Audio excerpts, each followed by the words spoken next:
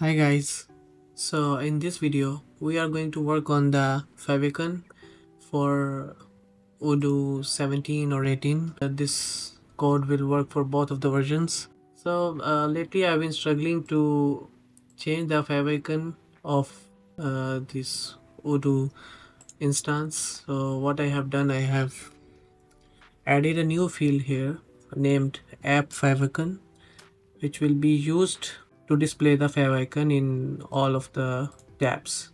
So you can see I can change the tabs and this favicon will work for all of the tabs. So let's jump into the code and see how we can add this field and get the favicon from this specific field from the company. Now I have added this field in the company, but you can add it anywhere else in Odoo. So let me show you how you can do it. So here, as you can see, that I have added a field custom app favicon, and I have also added this field in the company view so that it gets displayed in the company view. Now while doing R&D for this specific feature, I found that here in web client templates, which you can find inside the web module, here they are using this thing to display the favicon, this one. Now they are getting it from a controller. So we basically have to add a controller that overrides this one to get our own favicon. So let's go on and try to create our own controller.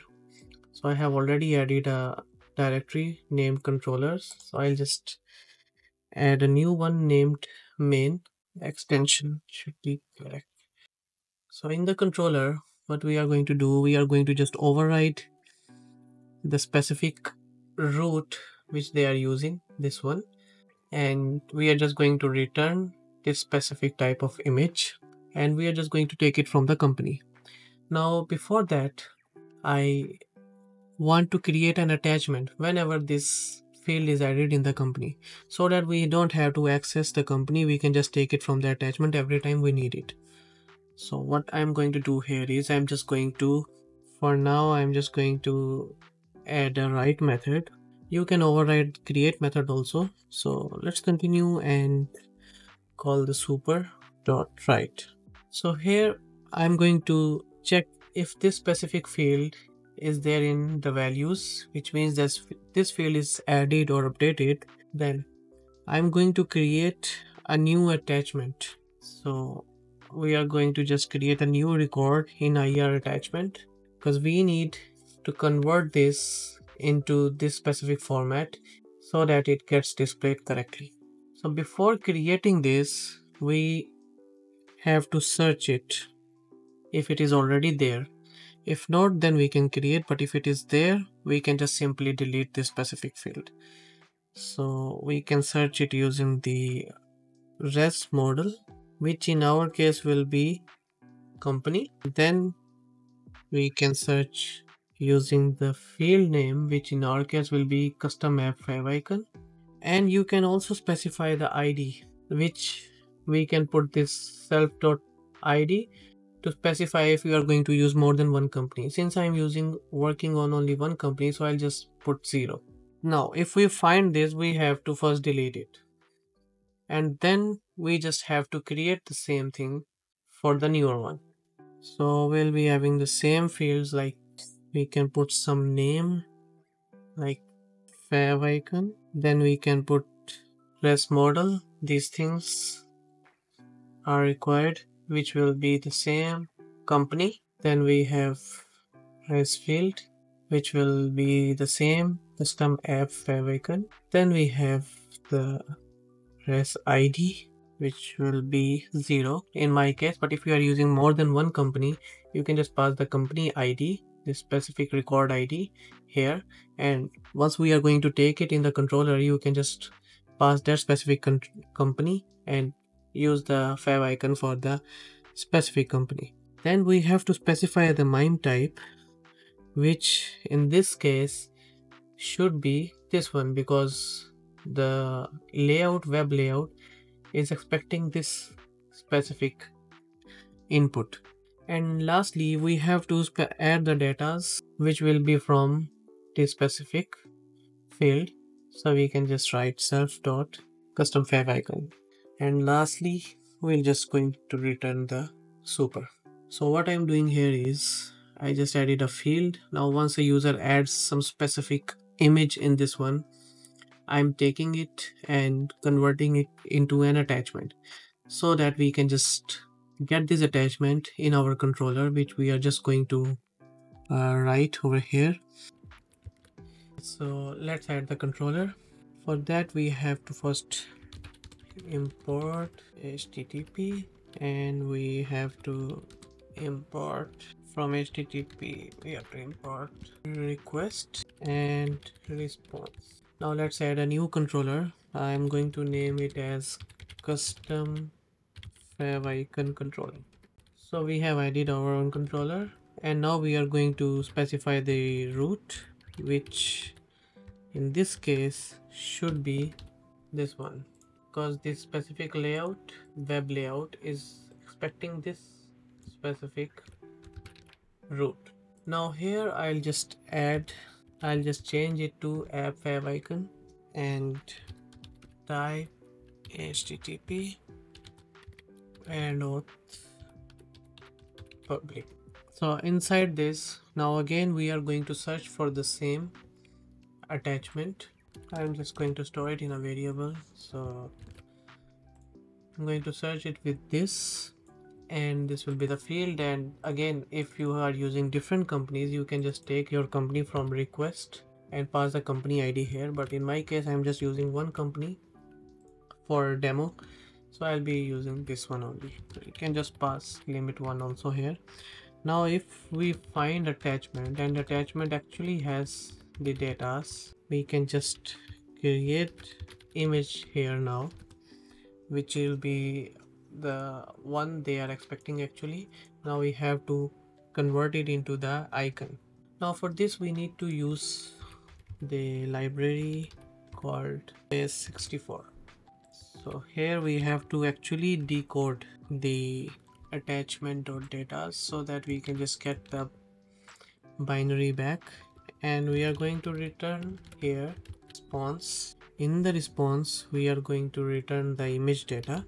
We need to return the content type, which in our case will be this one, the headers.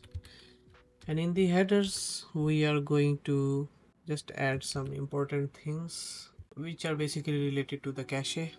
So if we don't find this attachment, then we have to redirect it to the original route, which is this one, so that it doesn't get break. So just going to return request dot redirect, and now in this we are just going to pass the original one, which is this one, and code is 301. So this is basically the default behavior, you can say. So in case we don't find our attachment, we are just going to redirect it to the default one. Now this part is complete. Next thing we have to work on is replacing the actual controller, the actual route, with our route. So I am going to first add it into the init file so we don't forget it, and need to add the controllers here, that's fine. And now we need to add a new file to inherit this specific web layout. I'm just going to name it as web layout.xml. All right, so here just going to tags, going to add a new template. We'll be naming it as custom favicon web layout, and we have to inherit this one, web.layout. Now I'm just going to replace the existing this one with my own custom. So I'm just going to use the link. So we are going to use this link, and it has this one. Just going to use it as an identifier. So basically we are going to just put for this one. So I'm going to just set this specific thing x icon, because it is saying either it has to take x icon if available, otherwise it will go to this specific route. So before this I am just setting this X icon so that if it finds X icon it will be rendering this X icon.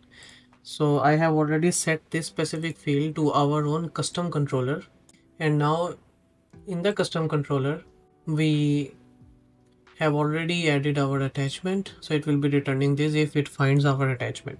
Otherwise it will be returning back to the default favicon, which is Odoo default. So let's restart and activate our module.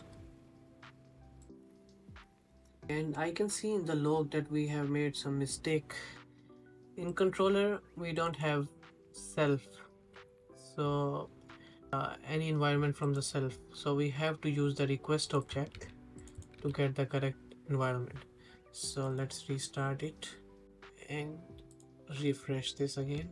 So as you can see now, for now the default Odoo favicon is coming. So we have a field over here, and I'm just going to give this one which I just downloaded, this Odoo app favicon, and just save it. Now we have to clear the cache for it to work properly. Just going to, so now you can see that our custom favicon is coming over here, and you can go to any module, it will just keep on displaying that specific favicon. So this is how you can use the controller to override the specific favicon. What we have done is we have added a new field in company. We are creating an attachment. Again, you can pass any company ID as an RES ID so that you can get a specific attachment for your specific company. And then we get this attachment in the controller, and what we are doing is we are making our own custom controller with the name app favicon, with the route app favicon, and if we get the attachment we just use our image, otherwise we redirect it to the default. And in the view we are just putting this X icon because you can see it is a conditional attribute which says that either if it finds X icon it will use X icon, otherwise it will redirect to the default favicon. Now in this specific template we don't find X icon to be set anywhere, so what I have done, simply I have set this X icon here before this line by using the X path here, and its value is set to this controller, which is our custom controller, and which will obviously return our custom image if available. So this is how you can simply update the favicon in Odoo. If you like the video, please make sure to subscribe and press the bell icon for more videos in the future. Thank you.